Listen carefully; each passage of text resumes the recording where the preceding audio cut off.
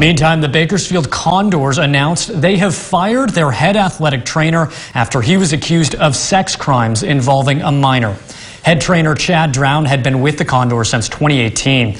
In a statement, the Condors said they became aware Drown was charged with, quote, felony offenses relating to contacting a minor to commit a sexual offense. The statement continued, quote, we are shocked and dismayed by the news, and Mr. Drown has been relieved of his duties effective immediately.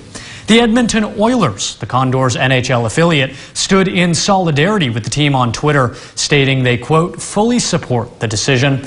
According to the Kern County Sheriff's Office, Drown was arrested yesterday and faces 3 felony charges. And according to the DA's office, he is scheduled to appear in court on October 28th.